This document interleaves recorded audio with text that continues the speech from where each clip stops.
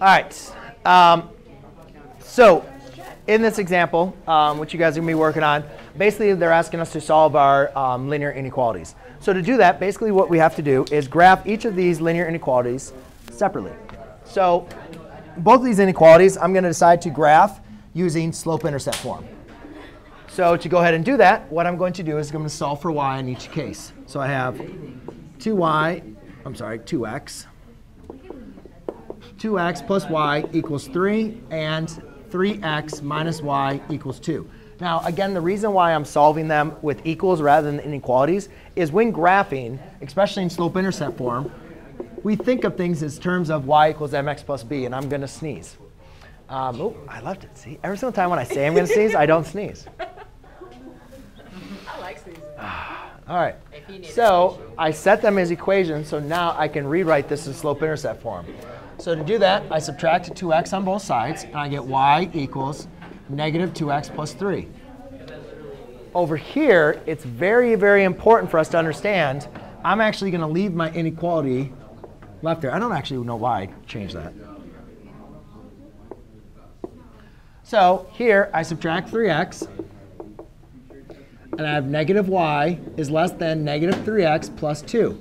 Now, notice, ladies and gentlemen, I am now going to be dividing by negative 1. Remember, whenever we divide, we flip our inequality symbol, right?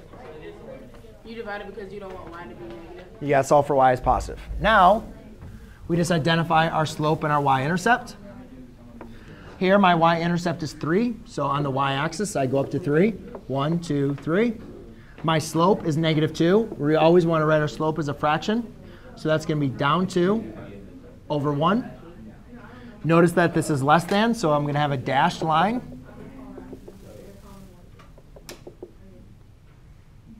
OK.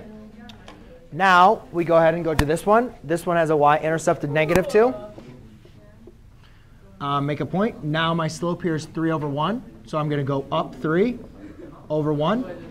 Notice that's greater than. So again, that's going to be a dashed line. All right. So now, ladies and gentlemen, what we're going to be looking at is applying our test points. OK? So to do that, we need to determine a point that we can help us shade. And the best point to always pick, that is, as long as it's not on your lines, is 0, 0. So I plug in 0 in for x and 0 in for y.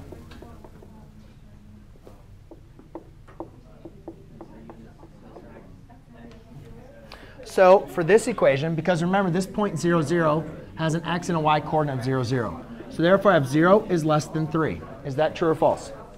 True. So that was this equation. Since that's true for this equation, I'm going to shade towards the test point. OK? Now we go and graph this one. 0 is greater than negative 2. Is that true or false? False. True. True. Oh, yes. I'm sorry. So again, we're going to shade towards the true points. Now, you can see that this region is where it's true. This region where it's true for both inequalities.